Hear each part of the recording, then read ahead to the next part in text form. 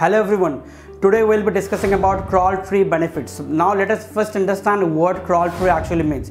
So if you are using a Screaming Frog Spider SEO software, then there is a particular section known as visualizations that can give you a particular visualization about the entire crawling architecture of your campaign. So in a nutshell, visualizing your entire site's architecture is a crawl tree, which can be seen from some of the recommended softwares such as Sitebulb.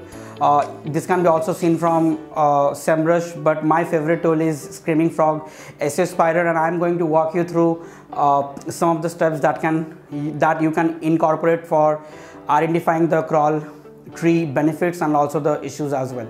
So as you can see from the screen, once you scan a particular URL, you can go into the visualization tab and can click on visualize crawl tree. So this will give you a complete hierarchy and the structure of how your particular website is. Now the benefit of that, if you ask me, there is a lot of benefits. First of all, you can determine if the architecture is a flat architecture or is a disrupted architecture, and this is the first more important step for you to make sure that if you really want to change your site's architecture or not. Then you can also determine the crawl depth, like if your sitemap is missing any crucial value on the HTML portion, or even if your crawl depth is bad, like users are taking more than 3 clicks to reach to a certain page, that can badly affect the indexing and the crawlability of the entire campaign. And last but not the least, this can also give you a proper list with blue, yellow and red dots on the pages which are 200 status code, like the pages which are perfectly fine, and the pages where there is a redirection issues, there is a mixed chain redirection issues, or